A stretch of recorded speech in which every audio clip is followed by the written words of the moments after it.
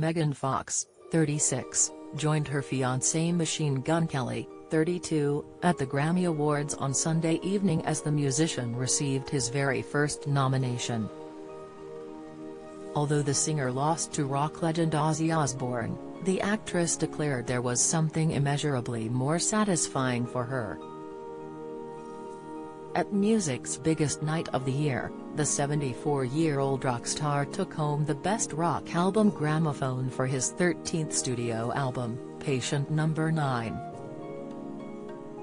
The Black Sabbath star surpassed the likes of the Black Keys, Idols, Spoon, and Machine Gun Kelly. Despite the disappointing outcome for MGK and his fiancée, Megan took to Instagram on Tuesday to congratulate the singer regardless. The actress posted a few snaps from the Grammys' red carpet and after-party, showing off her and Machine Gun Kelly's different looks as the evening went on. She wrote in the caption, "Congratulations on being in the very small percentage of artists who have received a Grammy nomination.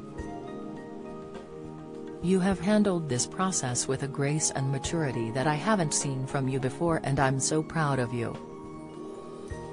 The Transformers actress declared that seeing MGK grow into yourself and become a better man has been an immeasurably more satisfying experience than watching you accept an award.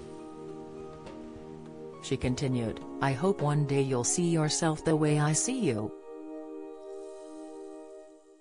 I love you and I'll keep this memory of you forever."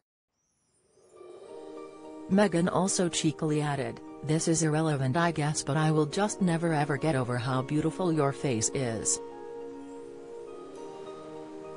Before the ceremony even started, MGK took to Instagram to express gratitude to his fans.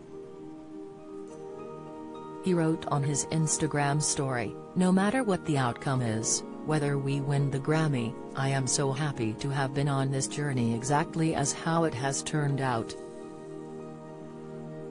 Don't miss, I'm grateful for you, I'm grateful for the family I've gained, the friends, the shows, the laughs, the cries, all that s.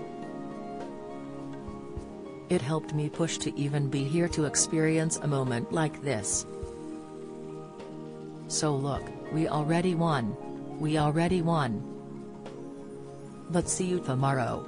The A-list couple strutted the red carpet on Sunday, despite the actress's injuries.